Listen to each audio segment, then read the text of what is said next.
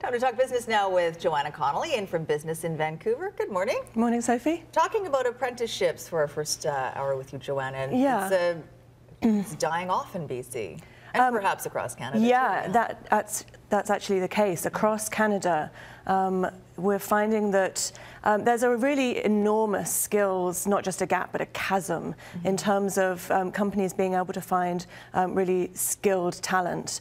And across Canada, companies are fewer and fewer actually using the apprenticeship program. It's seen as, I think, something of an old-fashioned way to hire young people these days. I don't even know of people really doing it. I remember once, I had one friend years ago who did it, but that's the only person I've ever known to do an apprenticeship. Yeah, and it's really just like small and medium-sized companies that tend to do it now. Larger companies are just really abandoning the practice quite a lot.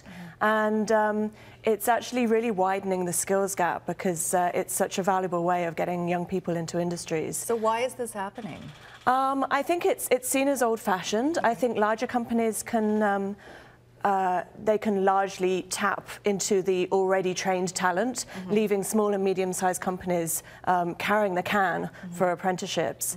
And so, yeah, there's the recent federal budget gave a lot of money to skills training, including $4 million over 3 years to help fund apprenticeships, and also they've got so many new federal construction and infrastructure projects that they're encouraging apprenticeships use on.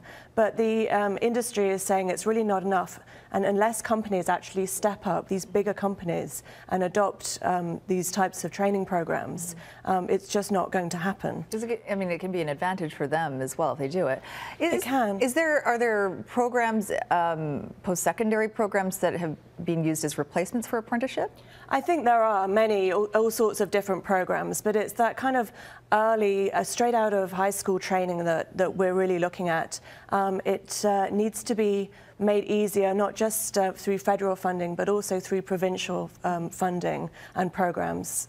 So, yeah. So changing our mindset. Absolutely. All right. Thanks a lot, Joanna. We'll talk to you again in about an hour from now.